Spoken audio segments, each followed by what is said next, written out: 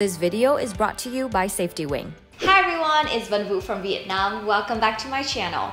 For those of you who don't know me, hi, I'm Vân, I'm Vietnamese, and I love sharing about Vietnamese food, culture, and travel tips. Today, I'm gonna share with you everything that you need to know before traveling to Vietnam. Literally everything, because I've been doing it for 3 years now. I know this video is gonna be long, but watch until the end because you're gonna save so much time, energy, and money. So without further ado, let's get started. So you can travel to Vietnam all year round. In my personal opinion, the best time to travel is from November to April, when the weather is pleasant. I suggest you avoid traveling during Vietnamese holidays because the tickets are expensive and you might have to deal with unwanted crowd. In terms of weather, the country's weather can vary by region. If you plan on traveling up north, such as Hanoi, Hà Giang, Hạ Long, Ninh Bình, Mai Châu, and Sapa, the best time to travel is from January to May and August to December. Especially if you want to experience the famous Ha Long cruise, May would be the best month to go because it's warm and it has less rainfall. If you plan on traveling to central regions such as Huế, Đà Nẵng, Hội An, Đà Lạt, Nha Trang, and Phong Nha, the best time to travel is from December to September, when the weather is generally warm and dry. Especially in March, you can see the old town in Hội An covered in bougainvillea flowers. Hoa giấy is so beautiful. And fun fact, I bought this outfit from Hội An and yellow is actually Hội An's signature color. Last but not least, if you plan on traveling to Ho Chi Minh City or Phu Quoc, which are located in the southern part of Vietnam, remember to travel during their dry season, which is from November to April. Besides the weather, I have listed all the recommended travel destinations by month in my ebook. You should definitely check it out in the description box below. So if you are a citizen of 25 countries that are exempted from a visa, congratulations! You are eligible to stay in Vietnam from 14 to 90 days. I'm gonna leave the full list of visa-free countries down below. However, if your country is not on the visa exemption list, you will need to obtain a visa to enter Vietnam. The most common and easiest way to apply for a visa to enter Vietnam is through e-visa. And the good news is, Vietnam grants e-visas for citizens of all countries and territories with a 90-day stay duration and valid for multiple entries. That's the good news because if you are retired and you want to sit at the beach in Vietnam, you can stay in Vietnam for 3 months now. Or also if you are a digital nomad or overseas Vietnamese who want to work remotely or want to see your family longer, now you can extend your stay. Also, e-visa holders can enter and exit Vietnam through 42 international checkpoints, including the airports, seaports, and land ports. Here are the steps to apply for Vietnam e-visa. Step 1. Access Vietnam's e-visa application website. Step 2. Upload images of your passport's data page and passport photo. Step 3. Enter passport data into the required fields. Step 4. Fill up all required information regarding your trip. Step 5. Pay the e-visa fee. It's $25 for a single entry and $50 for multiple entry. Step 6. Receive and save your registration code. The processing time is 3 business days, and if you have any questions, you can contact the Vietnam Immigration Department. I'm gonna leave their contact and useful link down below. The other ways to apply for a visa is at the Vietnam Embassy in your country or applying for the visa on arrival, for which you need an approval letter and your visa will be issued at the airport when you arrive in Vietnam. So when I first returned to Vietnam from the US 3 years ago, I regretted not taking typhoid pills, and as a result, my body was fighting hard to adapt to a new environment. So I highly recommend you take typhoid pills before traveling to Vietnam. I heard some of my foreign friends said that they took hepatitis and diphtheria shots before coming to Vietnam as well. Rabies and Japanese encephalitis vaccines can be advised, but the risk of contracting these diseases is very small, so most travelers do not get them. Before traveling to Vietnam or around Southeast Asia, I would recommend you getting yourself covered with some basic emergency medical travel insurance. You can check out Safety Wing, whose affordable policies can keep you safe in the case of emergencies. Their policies allow you to be admitted to any hospital and don't dictate where you have to be treated. And also, if you're traveling with children, I know that children who are of a certain age can be included in your insurance without added cost. I would advise you to always read the policy documents carefully and look into what is covered. And also, if you have any question, Safety Wing web chat will allow you to talk with an actual human within 1 minute, 24/7 on their website. What I love the most about Safety Wing's Nomad insurance is that it's very affordable, starting from just over $45 per month, and is flexible, allowing you to start and stop anytime. They also recently just launched their fully comprehensive health insurance product called Nomad Health. I'm gonna leave the link to their website on the comment below so you can check it out. And also, if you purchase their insurance through my link, you can help support creators like me. To get covered on your trip, follow the link in the description box below. It only takes you 5 minutes.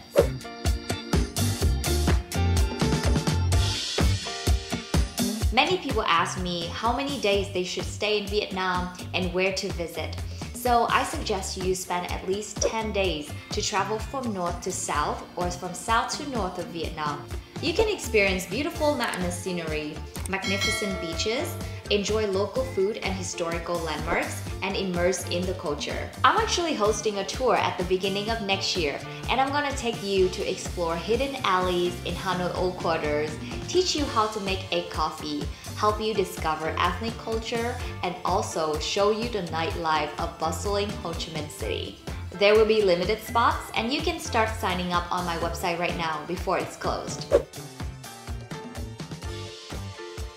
There are 3 main ways to get to Vietnam: by plane, by train or bus, or by boat.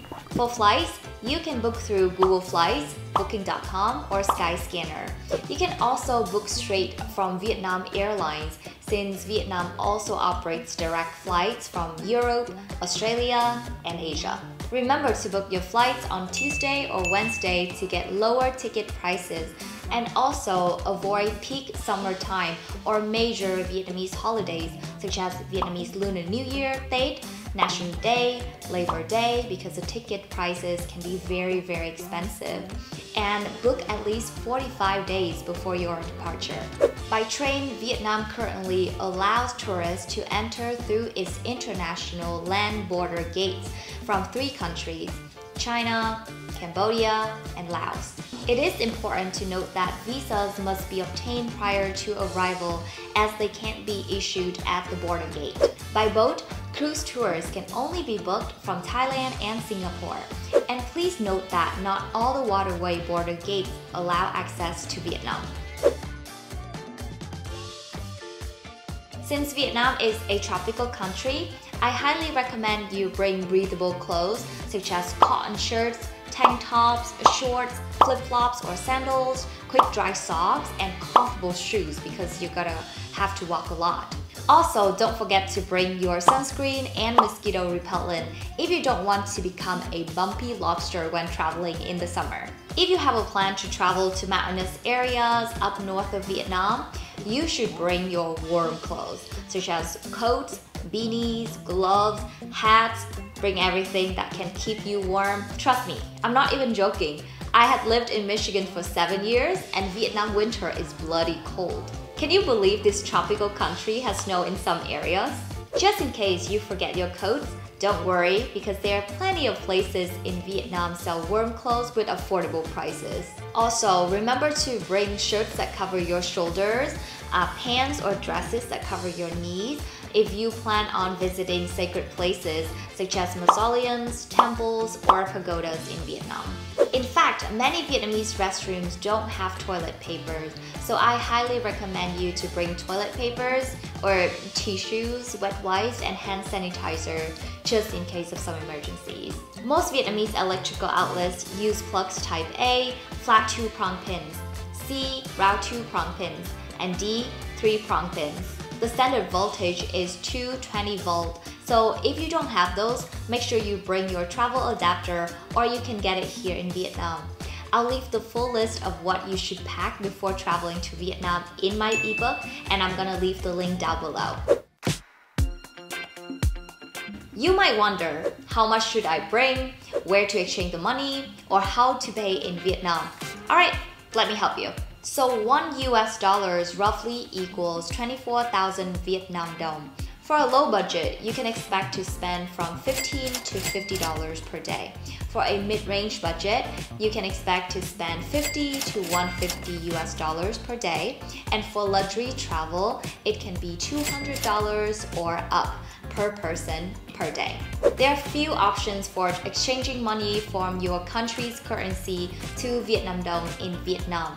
At the airport currency exchange counters, jewelry shops, or banks. If you need to go to the bank, keep in mind that Vietnamese people take nap, and bank will be on their lunch break from 11:30 a.m. to 1 p.m. Siesta first! Also, ATMs can be very easy to find in larger cities in Vietnam such as Hanoi, Da Nang, or Ho Chi Minh City. International travel cards such as Revolut or Monzo are very easy to use and are advisable to bring to Vietnam for stress-free cash withdrawal.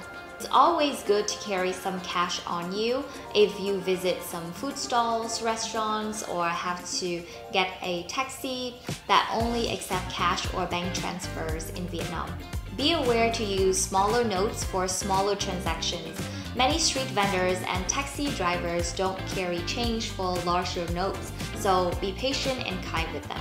When you pay in Vietnam dong, make sure that you're not confused between 500,000 Vietnam dong with 20,000 Vietnam dong because they have similar color. If you need to break your large note, you can always buy snacks from Circle K or Family Mart. Also, when you go to a restaurant, tipping is not mandatory in Vietnam, but is greatly appreciated. There are plenty of options to get around Vietnam. From the airport to the city, you can see many taxi stands outside all airport arrival terminals. Make sure that you use reputable taxi companies such as MyLink or Vinasun to avoid scams. For cheaper options, you can book hailing services such as Bee, Gojek, or Grab. I personally use Bee because I want to support the Vietnam company, and also they have a lot of discounts. Here are the detailed instructions to walk to the pickup location from the airport. In the cities, you can continue using the hailing services that I mentioned above, or you can book the VinFast electric taxis or motorbikes. Simply download the taxi Sang SM or you can call them. Most of VinFast drivers know English, and I had a great experience riding it and saving the earth. You can also explore the city by public buses or hop-on, hop-off bus tours. And in the historical cities like Hanoi, Hue, or Hội An, you can enjoy the sightseeing and also immerse in the Vietnamese traffic. Make sure that you bargain the price with the waiting time or have someone or your hotel receptionist book cycles for you so you don't get overcharged. To travel from city to city, I highly recommend booking a sleeper bus, which is more affordable and convenient. Train is another alternative option that you can see the beautiful scenery along the way and have unique experience. However, if you are a light sleeper like me, it's gonna be pretty hard to sleep. You can book both buses and trains through Balo.com or Booking.com. Another option is to book domestic flights such as Vietnam Airlines, Bamboo, Vietjet, Pacific Airlines, and make sure that cheaper flights will be likely delayed or they have higher service fees and they're not very flexible with your overweight luggages. If you want to go to Ha Giang Loop and experience Vietnam just like a local, you can rent a motorbike. Prices depend on the quality of the bike, ranging from 150,000 Vietnam dong to 300,000 Vietnam dong per day for scooters or mopeds. You can expect to leave a deposit or your passport if you want to rent a bike more than a week. When in Vietnam, never park your motorbike unattended, always wear a helmet, and also check your vehicle thoroughly before renting it to avoid scam. Watch this video above to avoid scams in Vietnam. here are all the apps that you should download before traveling to Vietnam.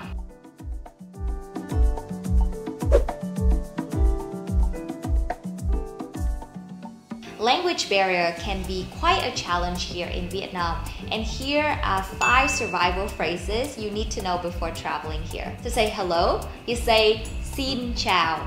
To say thank you say cảm ơn. To say how much is this, you say bao nhiêu tiền. To say where's the restroom, you say nhà vệ sinh ở đâu. Nhà vệ sinh ở đâu. And if you want to cash out after the meal, you can say tính tiền. Em ơi, tính tiền.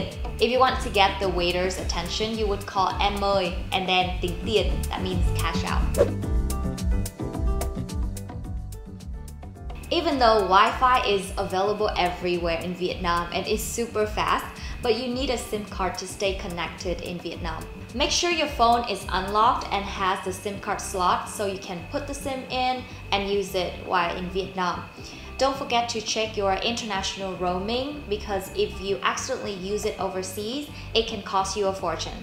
The easiest way to buy a SIM card is at one of the SIM kiosks at the airport, and you can also pre-order your SIM card on Klook and pick it up at the airport as well. The most popular service providers here in Vietnam are Viettel and Mobifone that have strong cellular networks, just in case you have to drive up north area of Vietnam, which usually have very weak signals. Prepaid SIM cards can cost around $6 for 3 GB of data, and it can be good for 7 days of usage. Not sure if you run out of data, you can dial *101# to check your balance. If you need to top up your SIM card, you can always stop by a Viettel store, Mobifone store, or any convenience store such as Circle K, Mini Stop, Family Mart, etc. 4 or 5-star hotels are always the safest way to go if you're not on a tight budget. They can range from $50 to $200 per night, and it has all the amenities that you need, such as security, clean and spacious bedroom, pools, gyms, you name it.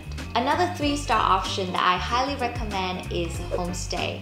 It's the form of accommodation that you're gonna stay with ethnic people, very popular in the north of Vietnam. You will stay in a bamboo house, sleep on the wooden bed with warm blankets, has a view of rice fields, and you'll have a chance to participate in cultural activities. It's a great way to support the community-based tourism, protect the environment, and also help boost the minority group's economy. If you want more privacy with an affordable price, you can book a private room or the whole villas on Airbnb. Last but not least, if you're looking for a social backpacker vibe and budget-friendly stay, you can also check out many hostels here in Vietnam, and you can book through hostelworld.com. Since hostels are communal accommodations, you should be cautious about your belonging, watch out for scams, and manage your expectations. If you travel to the north of Vietnam, I recommend you try bún chả, caramelized grilled pork noodles, bún riêu, crab noodle soup, phở gà, chicken phở, xôi xéo, savory sticky rice with mung beans, and cà phê trứng, egg coffee. If you travel to the central, I suggest you try bánh giam ít, fried sticky rice dumplings, bánh bột lọc, shrimp tapioca cakes, bánh nậm, minced pork and shrimp cake, bún bò Huế, lemongrass beef noodle soup, mì Quảng, so good that I can't translate it to English, and cao lầu, literally translate to high floor dish.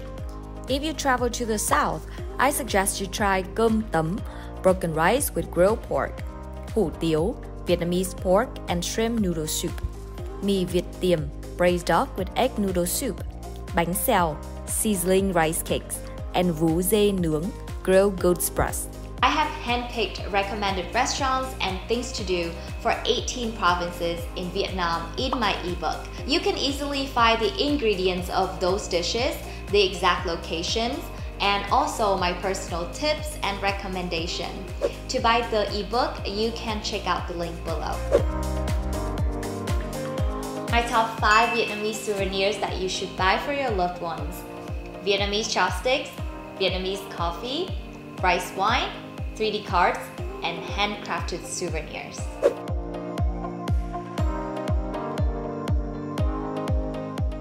Five things that you should do. Get out of your comfort zone, try new things. Start with a smile. Take off your shoes when entering someone's house. Respect the elders by bowing and giving things with 2 hands. Protect your belongings. 5 things you shouldn't do. Don't drink tap water. Don't stop or run while crossing the road. Don't be offended when people honk. They just want to signal you that they're coming and you should watch out. Don't disrespect national heroes. It's a taboo here in Vietnam. Don't be offended when people laugh at your broken Vietnamese. They don't laugh at you, they laugh with you. Vietnam is such a cool country for family, friends, couples, and even solo travelers to explore. If you want to know more about where to eat, what to do, and where to stay, don't forget to purchase my Ultimate Vietnam Guide ebook. And if you don't know where to start and want to travel with a local like me, book a tour and don't forget to buy your entrance before traveling to Vietnam. I hope this video is helpful for you, and if it is, please share it to your friends who plan on traveling to Vietnam soon. I can't wait to see you here in Vietnam. Thank you so much for watching until the end, and bye!